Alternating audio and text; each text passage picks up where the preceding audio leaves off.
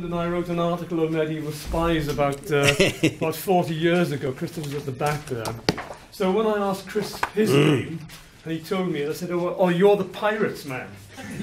Now, I knew Chris because in 1979, his essay on piracy, sorry, what was the title? Piracy or Policy? Piracy or Policy, The Crisis in the Channel, 1400 to 1403, was the Alexander Prize winning essay for that year. So he's a man who knows all about pirates. He tells me that this talk today is going to be his pirate swan song. So I don't know what that means, but I'm desperate to find out, so I'll hand you over to Chris. Thank you, John. Can you hear at the back? First, very quickly, an apology. Anyone feeling queasy at the thought of databases and flowcharts? I'm going to assure you that I will not be discussing software issues related to databases. I have put some handouts on the end of the table. Some of you have grasped them. Please look at them. If you want to talk about any of the issues, do ask me later. But that's the last database issue for this morning. At a conference celebrating one important anniversary, I hope it's not wrong to mark another, perhaps less well known, the 130th anniversary of the publication of the first volume of Wiley's History of England under Henry IV. In particular, I would draw attention to the chapter entitled The Pirate War. Using evidence from the then uncalendared patent and close rolls, Wiley painted a vivid picture of a world in which gangs of desperadoes, their individual names now known to us all too well, issued forth from the ports of the south coast, preying almost exclusively on the shipping of so-called friendly nations. The impact of this chapter cannot be overstated. To this day, indeed, works both general and specialist, touching on the opening years of the 15th century, reflect Wiley's analysis of what is generally acknowledged as one of the most disturbed periods at sea in the later Middle Ages. But Wiley had more to say than this. His analysis continued with the remark, with the trading ships of France, there was constant warfare. The implication clear, that constant piracy against friendly nations and warfare against France were somehow interrelated. Curiously, however, this idea was not developed by later writers. Indeed, in 1962, Richard Vaughan wrote pithily of this period, there emerged two distinct threats to the maritime trade of northwest Europe, piracy and renewed Anglo-French hostility, effectively stressing the separation between them. Pistono, following Vaughan, makes this separation his main theme in a series of articles on the impact of piracy on Anglo-Flemish relations. A revisionist view that identified many of our desperadoes as being the very men to whom Henry IV turned to provide naval assistance as war with France, albeit undeclared, resumed in the spring of 1402. This view runs counter to that of Pistono and following him Roger. Both acknowledge the Crown's dependence on such men, but argue that they actively exploited that relationship with the Crown to continue unchallenged their piratical activities against friendly shipping. Their arguments further concluded that Henry IV, the usurper, was a weak king, whose authority was not fully established and whose orders could therefore be ignored. Strong fleets, I quote, strong kings with effective fleets did not need or want piracy and suppressed it ruthlessly. Weak kings with few or no naval resources of their own were obliged to tolerate piracy. These arguments have gained strong currency. Indeed, it is difficult to find any account of this period that does not talk of pirates and piracy. I propose this morning to question the validity of such arguments. I will refocus on Wiley's remark about constant warfare with France to demonstrate that it is in the volatility of the political relationships of England and France and the manner in which that in turn impacted on France's allies, the so-called friendly nations, that we will find a different understanding of the troubled state of affairs at sea in this period. The evidence available in a recently completed database will underpin these investigations. Our period is dominated by the existence of the 28-year truce, 1396, between France and England, inherited in 1399 by the new King, Henry IV. Despite the reconfirmation of the truce by both sides, political relations between the two kingdoms deteriorated rapidly, and the truce came to be ignored in practice for much of Henry IV's reign, before finally being torn up by Henry V with the invasion of France in 1415.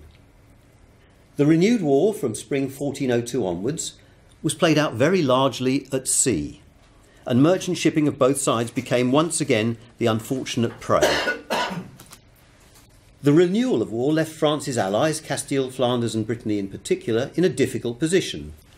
Though nominally covered by the truce, in practice their merchant fleets too became the target of English fleets, searching not just for enemy shipping, but also, inevitably, for enemy cargoes in whatever ships they might be carried. And so another key feature of this period is the manner in which these allies of France sought to protect themselves from the renewal of war by negotiating separate truces or safe conducts with England. Over the 20-year period, many such ancillary truces were negotiated, some enduring longer than others.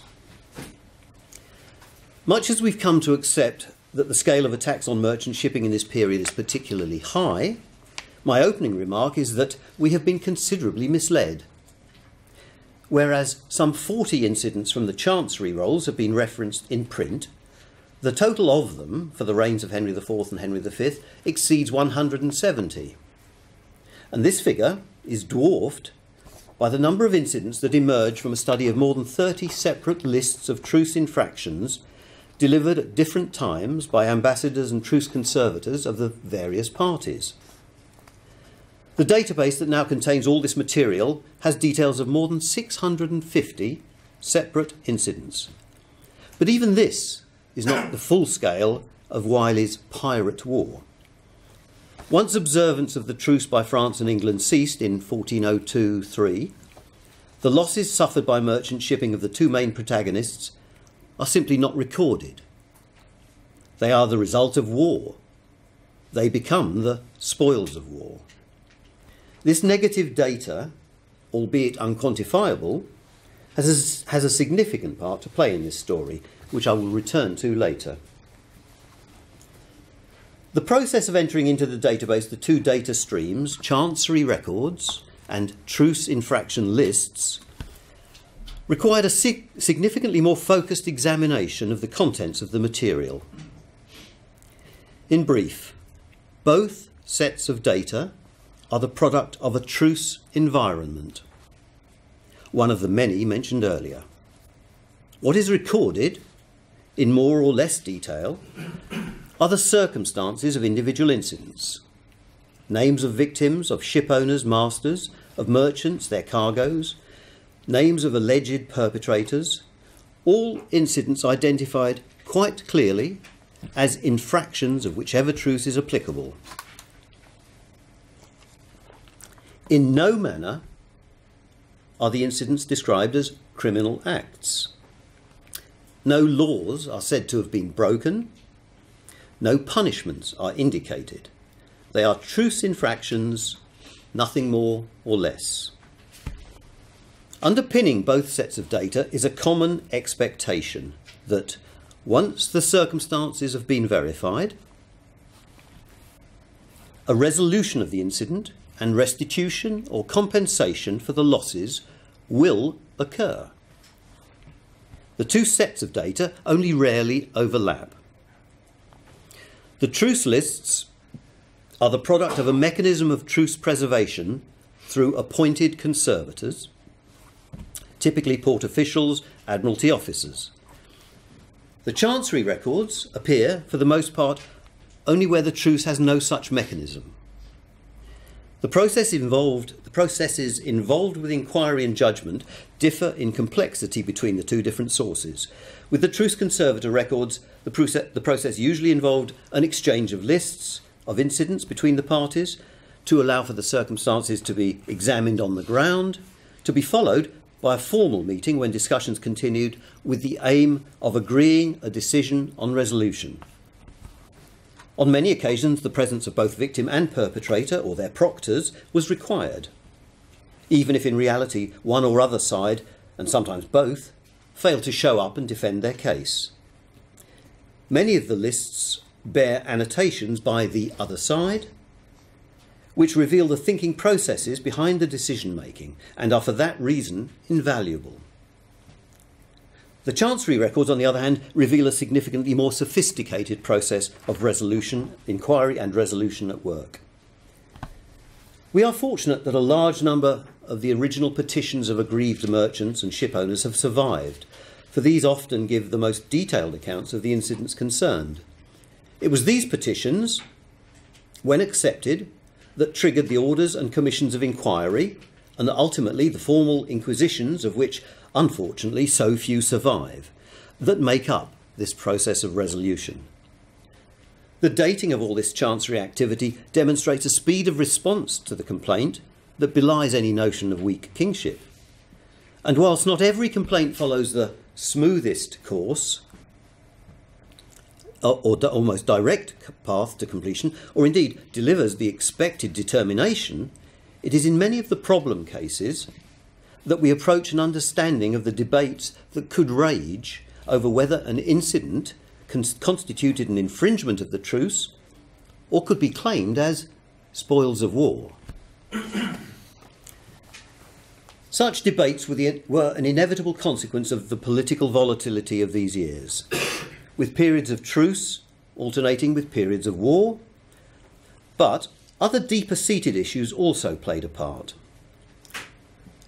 Looking at the majority of truce infraction incidents for which we have detailed merchant and cargo information, it is clear that it was common practice in this period for merchant shipping charters to involve multiple merchants, sometimes working in partnerships, sometimes alone, each with relatively small cargo commitments, but across multiple vessel charters.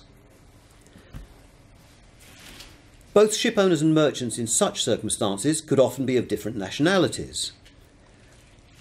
Whilst the spreading of risk made absolute sense at a period when vessels were as prone to storm damage and shipwreck as to enemy attack, such diverse ownership of ships and their cargoes presented its own issues in terms of the definition or interpretation of what could be claimed as spoils of war. Typical debated scenarios involve the potential status of enemy shipping carrying friendly shipping carrying enemy goods, goods purchased from enemy ports, goods sent to enemy ports, especially if those goods could be classified as arms, armaments, food supplies, anything indeed that could bolster the enemy war effort. And of course, perhaps the oldest problem of all, the disguising of enemy goods as of friendly ownership. That such debates were of more than academic concern is illustrated in the tortuous negotiations between England and Burgundy for a separate treaty of commercial neutrality between England and Flanders, quote, in time of war with France. Over 2 years, 1405, 1406, endless negotiations were devoted to the fine-tuning of definitions for exactly these issues, searching for forms of words that would provide transparent and workable solutions for merchant shipping, while still securing the necessary approval for these treaties from the King of France.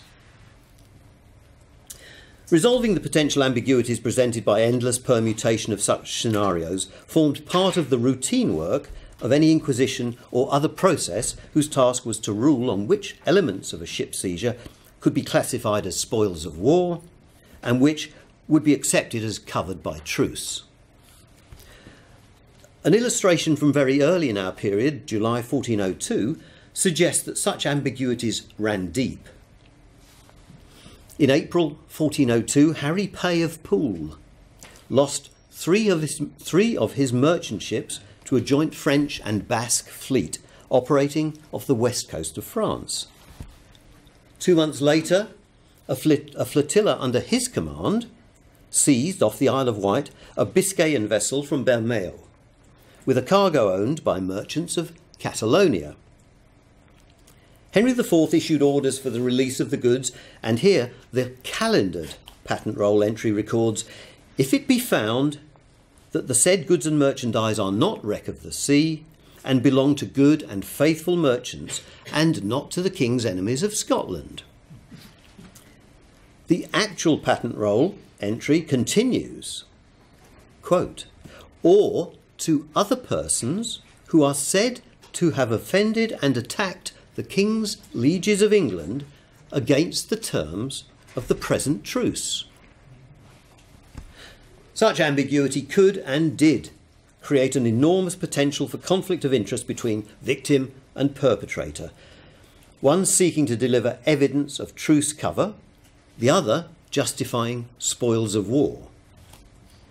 This suggests in turn that goodwill needed to be a key element in truce preservation. Its absence, for whatever reason, destroyed any benefits a truce ought to provide. I propose to look briefly at the data provided by the sets of truce infractions lists exchanged between conservators of England and France, the two principles of the truce between 1401 and 1403, to show how that lack of goodwill could be discerned in the data. The English lists that have survived record English losses up to August 1403, whereas the French lists only reach to August 1402.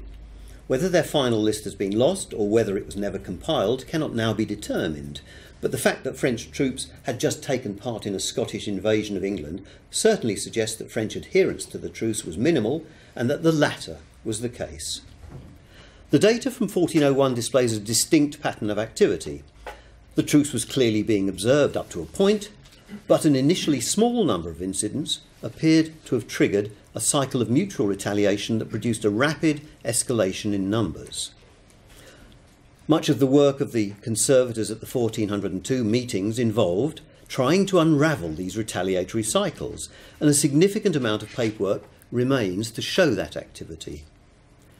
What was clearly missing, however, was the goodwill necessary to resolve these issues, and "we will after you have" became the fallback position of both sides, such that nothing of substance was achieved.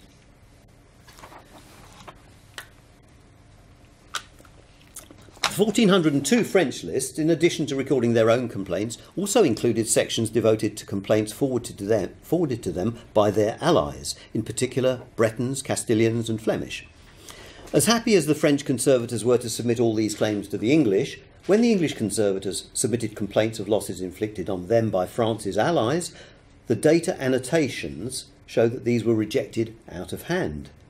Together, those rejected in this way make up a sizable proportion of English claims, given that French, Castilian, Breton fleets were almost always working in unison.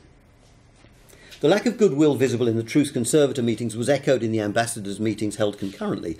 English attempts to strengthen the truce, in particular by providing conservators with increased powers of enforcement, were strongly resisted by the French, and the changes finally accepted in 1403 were ultimately meaningless, as the truce itself was by now universally ignored.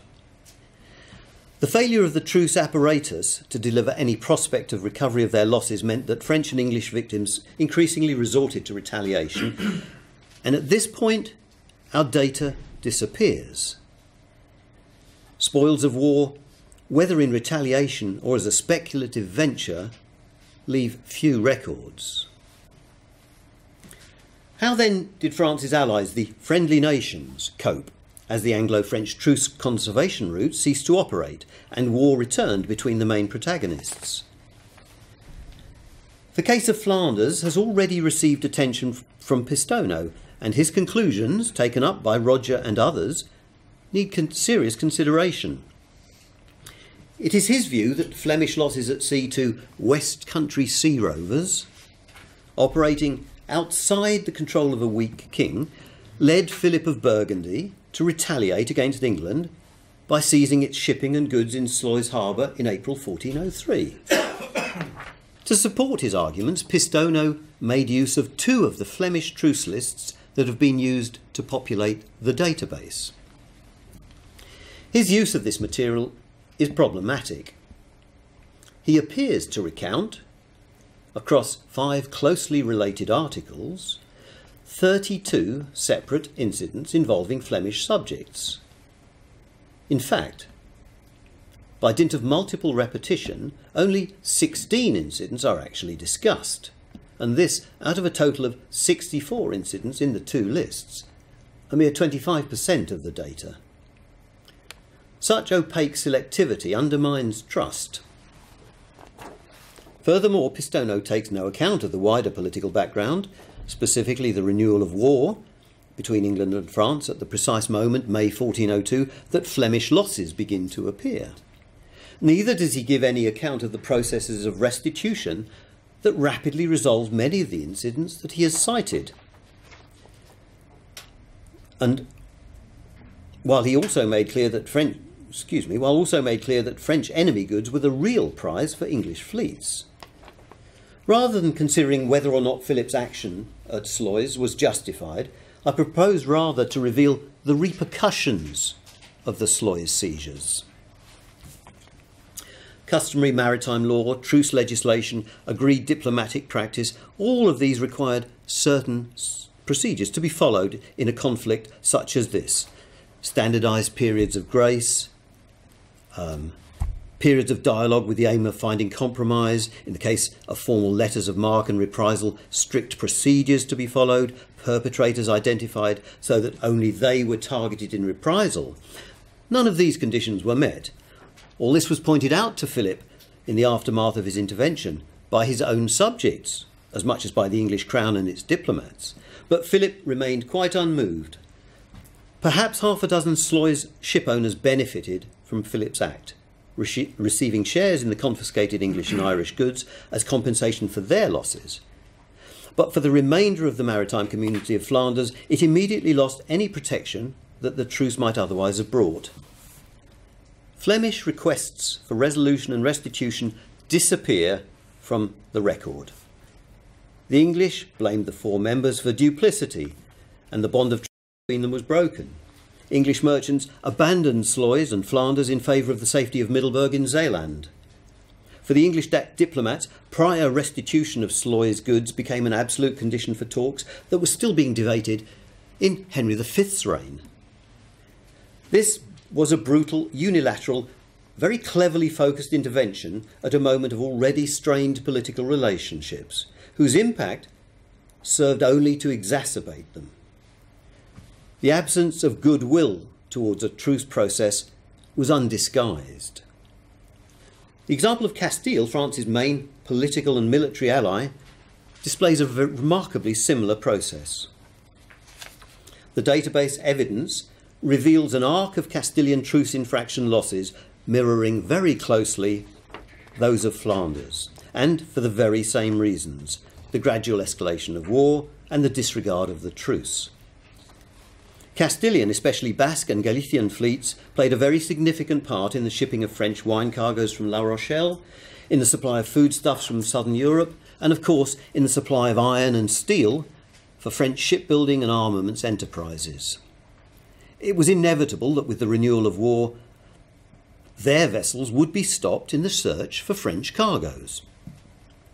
And of course, any cargoes deemed to be supporting the French war effort would be identified as spoils of war.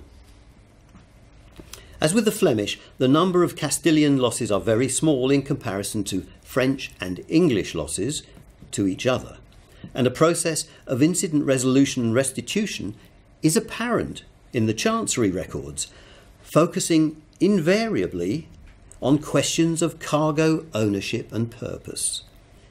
Indeed, we do have a number of Castilian petitions which have all been altered in the same hand at the exact point where cargo ownership is being described. What the erased sections contain cannot now be determined, but the new insertion notes in every case that the cargoes belonged, quote, to merchants of Spain. That English losses to Castilian shipping were also occurring at the same moment cannot be denied. Though the exact data is less complete, oblique references abound, and the diplomatic meetings between Castile and England throughout 1403 revolve essentially around the mutual resolution of incidents. That is, until a large number of English ships were seized, quote, by ministers of Spain and delivered to diverse people of Spain in restitution. As with Philip of Burgundy's seizure of English goods at Sluys, this Castilian retaliation had the same end result, an end to a truce no longer respected. At this point, as Castilian losses disappear from the truce infraction record, Castilian war galleys appear off the south coast of England looking, we are told, for Harry Pay of Poole.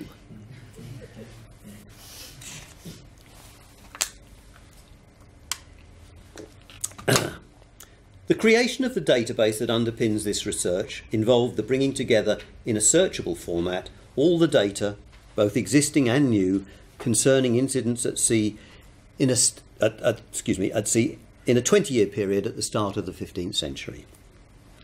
The information it contains has permitted a new look at what Wiley called the Pirate War. I'll take just a moment to focus on its most significant features. The database has revealed more than 650 incidents, each a story of individual interest certainly. But beyond those, one story of major significance has emerged. The whole evidence base, chancery records, truce infraction lists, demonstrates that none of the incidents merit the description piracy, and that it is only a fundamentally mistaken interpretation of the nature of the evidence that has allowed that description to continue unchallenged. Each incident in the database is in fact a record of a truce infraction, nowhere described as a criminal act. Each demands or reveals a process of resolution and restitution. Each shows individuals, perpetrators and victims being required either to account for their actions or to provide evidence of their ownership of cargoes, and ultimately to make restitution or provide compensation if required to do so. Furthermore, the database evidence and the negative data associated with it reveals quite clearly the moment at which niggling numbers of truce infractions swelled to a storm that meant war had resumed between England and France. This resumption of the conflict inevitably meant that many of the truce infractions never reached a conclusion. Losses became spoils of war. What then of the gangs of desperadoes of whom Wiley talked and who, in the intervening years, we have got to know so well? Certainly, the database attests to their presence, but it also suggests that their naming as perpetrators in incidents cannot always be trusted. Enough evidence emerges to demonstrate that phrases like Hawley and his accomplices were used somewhat casually, merely to provide a name, when failure to do so risked seeing a complaint discarded for lack of information. Better any name than no name. Furthermore, it is quite clear that to consider these men individually is unhelpful. One example will suffice. A small English flotilla captured the Mary Knight of Sluys in 1408. The 6 English vessels sharing 34 ship owners between them. And more than half of them were Dartmouth men, and not one of them was John Hawley. In reality, our infamous characters are but a small handful compared to the hundreds of many different nations revealed by the data. But the most surprising revelation of all is seeing the same names recorded in the data, on the one hand as perpetrators, and on the other as victims, be that as ship owners, shipmasters, or as merchants. This evidence requires us to rethink entirely our understanding of this period. Pirates and desperadoes will no longer do. The more than 2,500 names in the database provide a snapshot of a series of maritime communities, English, French, Flemish, Castilian, each facing up to the challenges of a renewal of war, seeking profits of war as speculation, but also as retaliation to cover their own losses to the enemy. And as a final thought, amongst those names there were some thoroughly nasty men. Thank you.